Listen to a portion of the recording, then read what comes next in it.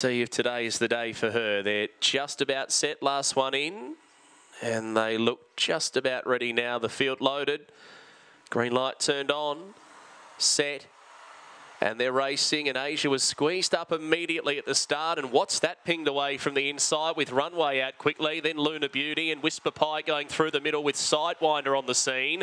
They're followed by Asia, who's now a minute back with Cartel Glamour. It's Whisper Pie, though, burning clear, and Whisper Pie lit them up mid-race. That was impressive by 3 lengths, too good. But what's that Sidewinder and Asia? Three-way go for the minor end of the prize, but I'd say maybe in that order, if anything, and then Cartel Glamour back with Luna Beauty.